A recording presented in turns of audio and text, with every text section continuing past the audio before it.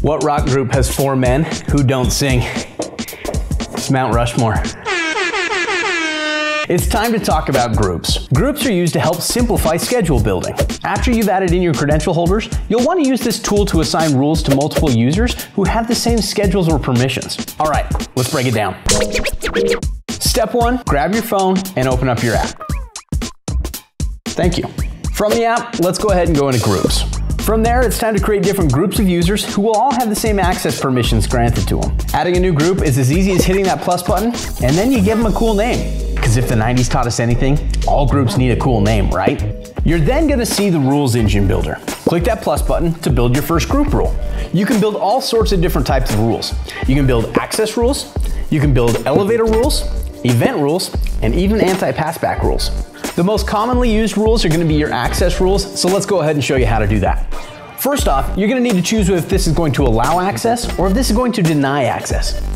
Because we want to create this rule that allows users to be able to gain access to specific doors, let's go ahead and just leave it at allow. Next, we need to build the schedule.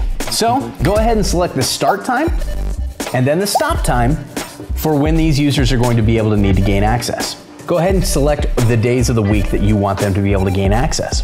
If you want to set up an authentication policy for this group, you can do that right here. Go ahead and select the drop-down menu, and then you can choose whether or not you want card-only access, PIN-only access, card or PIN, or you can even set it up as card and PIN, so that way you have a dual-factor authentication. You can never be too secure, you know?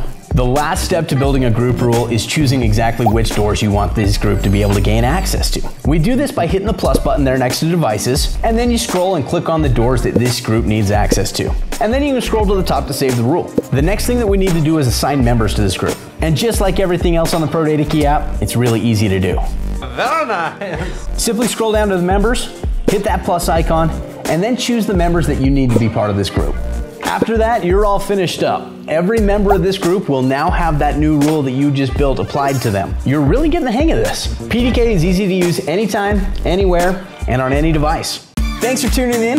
Be sure to watch the next video in this series for more how-to instructions.